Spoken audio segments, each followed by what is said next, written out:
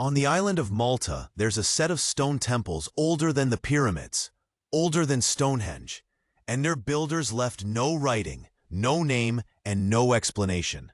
The complex is called Mnajdra, and archaeologists date parts of it to around 3600 BC. But the most striking thing isn't the age, it's the precision.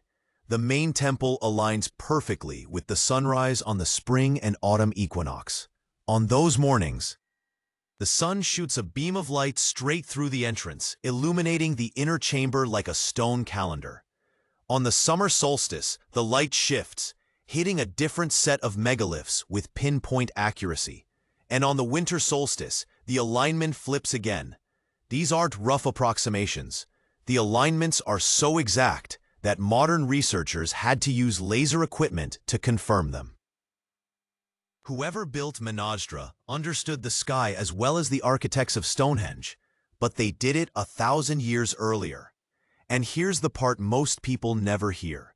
Some of the doorways, lintels, and trilithons appear positioned to match the rising of Orion's belt and the Pleiades, constellations tied to ancient myths about sky gods and descending beings.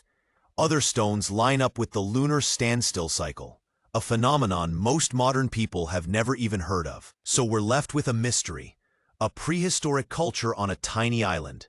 No writing, no metal tools, yet they carved multi-ton blocks, hauled them across bedrock, and turned them into a functioning astronomical observatory. Did they build it on their own? Did they inherit the design from an older civilization? Or were they mapping the sky because they believed someone, or something, would one day return from it? Mnajdra doesn't just question how advanced the ancient world was. It asks who taught them to look to the stars.